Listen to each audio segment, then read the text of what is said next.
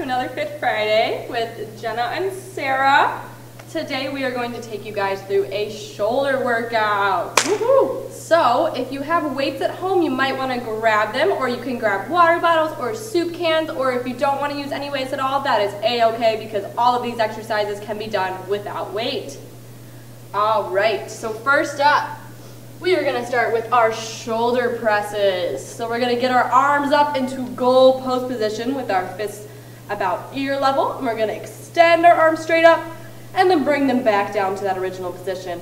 We're going to do 10 of these together, all right? 1. Make them nice and slow up and slow and controlled down. Don't just drop those weights.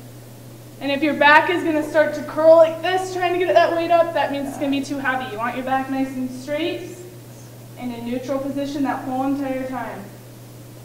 8, 9, and 10. All right, awesome job on those shoulder presses. Next one we're going to do is some shoulder shrugs. So basically, you're just going to want to shrug your shoulders up as high as you can, close to those ears, and then lower them back down, slow and controlled. Alrighty, we're going to do 10 of these together. Let's go. 1, 2.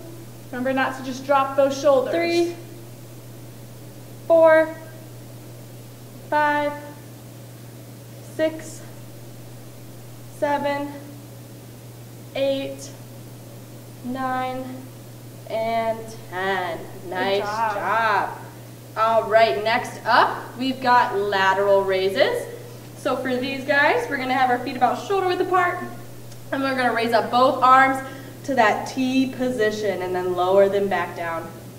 Nice, slow, and controlled. We're going to do 10 of these together. Alrighty? We've got 1, 2, 3, 4,